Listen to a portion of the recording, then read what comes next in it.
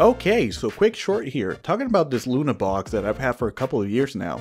It's actually from the MLP Collectible card game. Originally debuting in 2013 and released by Interplay, this was MLP's foray into the TCG world.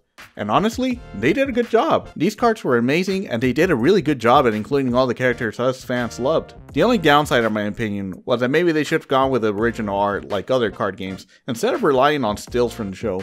Maybe that would have helped it a bit on the long run. Personally, these two cards are my favorites, Sunset Shimmer and the Royal Sisters.